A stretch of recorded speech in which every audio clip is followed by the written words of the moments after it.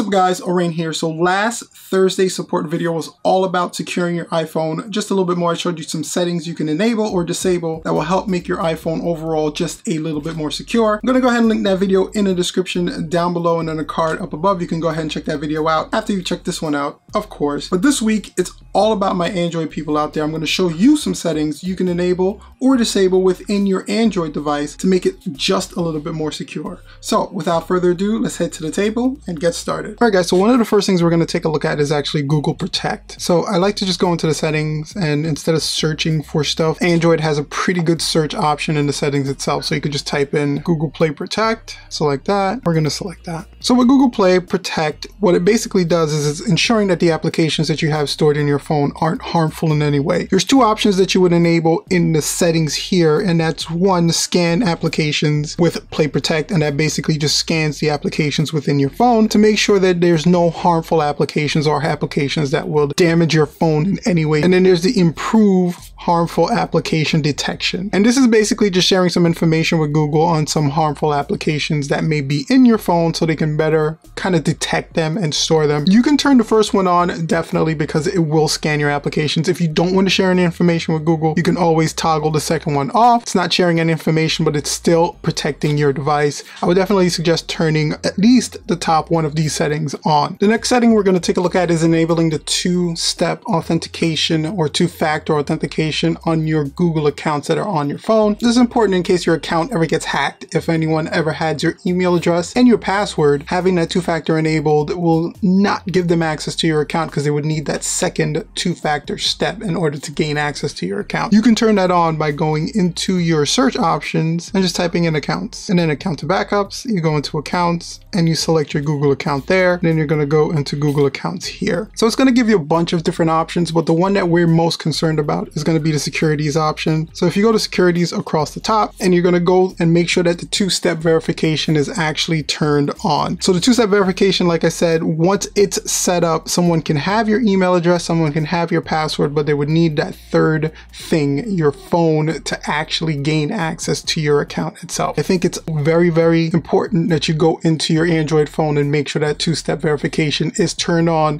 any of the Google accounts you have set up on the phone. Okay, so the next one we're going to take a look at is your secure lock settings, and it's going to ask for your password. So the reason why this setting is so important is because it basically controls how your phone reacts when it's either inactive or you press a button or someone enters the wrong information too many times. So if someone's trying to brute force into your phone, these settings will help with that. So the first one we're going to take a look at is to automatically lock the phone. I have mine set for like 5 seconds. The screen turns off, the phone automatically unlocks, except when it's in smart lock, and I'll explain smart lock just a little bit later. We're going to move on to the lock instantly when I press the power button. You can select this option as well. If you want to quickly lock your phone just by pressing the power button, you can select that option. This is one of the most important ones, and that's the auto factory reset. And that's basically if someone enters the incorrect password up to 15 times, then your phone will automatically power down, reset, and delete all data that's in the phone and factory reset the phone itself. This is a great option because if somebody's trying to brute force into your account, you don't want to give them unlimited tries. 15 tries, if you know your password, should definitely get you in your phone. If you're unable to, then it's probably not you. So the phone definitely wants to protect your data. And the last one I would definitely suggest enabling is the lock network and security option. So what this basically does is if you ever were to lose your phone, no one can turn off the Bluetooth or Wi-Fi to get your phone offline so you can't locate your device with this setting on. Any network setting like a Bluetooth or Wi-Fi can't be adjusted while the phone itself is locked. If this setting is turned off, you can make adjustments by turning off the Wi-Fi, switching the Wi-Fi connection while the phone is locked, and they can take the phone offline, which would prevent that Find My Phone option from being an option if you were ever to lose your device. Now, like I said, I kind of just wanted to quickly go over what Smart Lock is. It basically gives you the ability to have your phone automatically unlock when you're in one of 3 scenarios: when it's detected on your body, if you're in a trusted place or area, or if a trusted device is connected to the phone. So this is another way for you just to bypass your lock screen if you don't want your phone locking when you're at home, for instance, or when you're at work, or if you don't want your phone locking while it's connected to your Bluetooth device, or if it's just on your person and it detects that it's on you, your phone automatically unlocks. So for me, these settings are a little hit or miss. I think they are a little unsafe because if someone does grab your phone from you, your phone may detect that it's still being held by someone. It's not necessarily you, and it's going to unlock automatically. Or if someone brings it into a trusted area that you just happen to mark as a trusted area, your phone would automatically unlock and they have access to all your information there. Or in a scenario where someone is close to you and your Bluetooth headphones connect to your phone is now automatically unlocked because it's a trusted device. My suggestion would just be to go through, see which ones you're okay with enabling. I wouldn't enable any of them, but if you choose to, just make sure you remember that it's turned on and always take precautions when you're near or around something that automatically unlocks your phone and makes it a little bit insecure. So the next thing we're going to take a look at is some app permissions. So if you go into your applications, we're going to hit these three little dots on top. And the first one we're going to take a look at is Permissions Manager. And basically what this does is it gives you a list of different things that different applications can request permissions to. So you have like your body sensor here, or your calendar, or your call logs, your camera, etc. So you can kind of go through and it'll give you which apps are allowed and which apps are denied. And what you can do is kind of do a self-audit and make sure that any applications that you don't want access to a certain thing on your phone, like for instance, who has access to my phone app? Basically all these applications have access to the phone app. If I didn't want a certain application to have access to the phone app, I would go in and deny that application that access. Bear in mind that some of these applications actually don't need full access in order to work properly. They just request it in case they need to interact with that application at a later time. It's easier for developers just to request full permission versus no permission or limited permissions altogether. So this just gives you a way for you to kind of audit the permissions that the applications have on the phone that you've downloaded into your device. The other app related permission thing we're going to take a look at is special access. And special access is basically, again, another list of access points that applications would either have access to or denied access to. So for instance, your notification access, the majority of the applications you have are going to have push notifications, so they're going to have access to that. But something like your do not disturb permissions, this will give you the applications that are allowed to bypass your do not disturb, and then you can kind of go in and make the adjustment there, and it'll give the application the ability to turn on and off my do not disturb. I'm going to deny that for now, but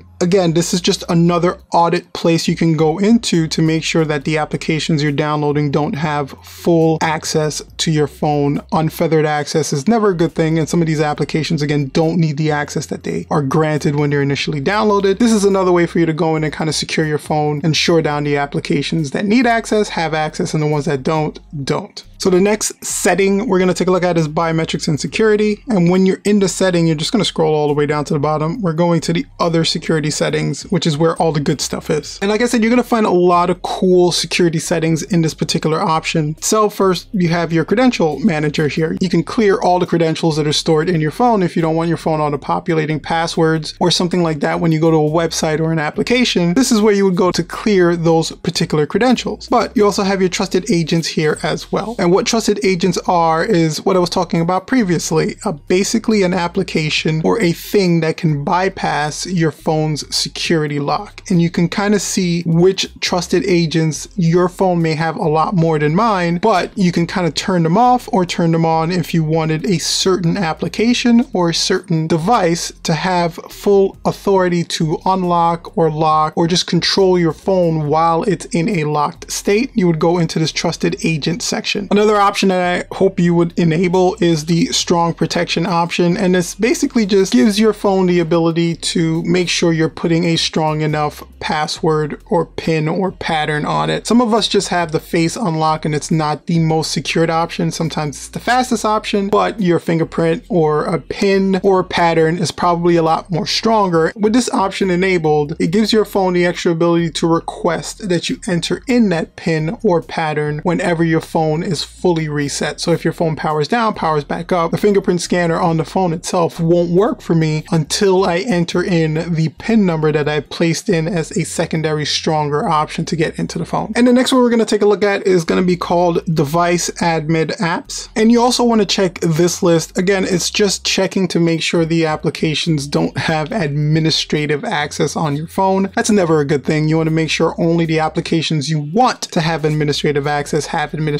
access, because with administrative access, they have access to all your pictures, all your texts, all your emails, basically anything on the phone itself. Unfeathered access, again, is never a good thing. This list may be a lot longer on your device, so you want to go through and audit any of the applications that you don't want to have admin access to your device in this section and just kind of tick off and on as needed. Now, a couple of bonus things I would just want to point out is if you have a phone that has the ability to have an SD card, Android has the ability to encrypt that SD card or decrypt that SD card. So you would just basically type in encrypt or decrypt SD card. You go into that option and it's going to encrypt the data on that SD card itself. So if someone was able to gain access to your phone, remove the SD card, they wouldn't be able to just plug it into another device and gain access to the information that's stored on that card. It's another way of securing your data. And if you go into device care, you hit those three little buttons on top and you hit the advanced option. You want to go in and make sure your auto reset is turned on, and you can then set it to reset on a certain date or time. You want to make sure your phone is resetting every now and then. It does wonders for the performance of your device itself, but it also helps with making sure that everything is cleared out and all the security settings are updated. All right, guys, so I hope those settings help you secure your Android phone just a little bit better. If you have some settings that I didn't share in this video that you think would help, go ahead and share those in the description down below the video. And also, while you're down there, you can share any thoughts, questions, or opinions, I might regret that one, that you have in the comment section down below as well. And while you're down there, why not hit that subscribe button if you're not already subscribed to the channel, with that bell for notifications so you don't miss when I release some cool, helpful content like this one. And also, go ahead and tap on that like button because it definitely helps out the channel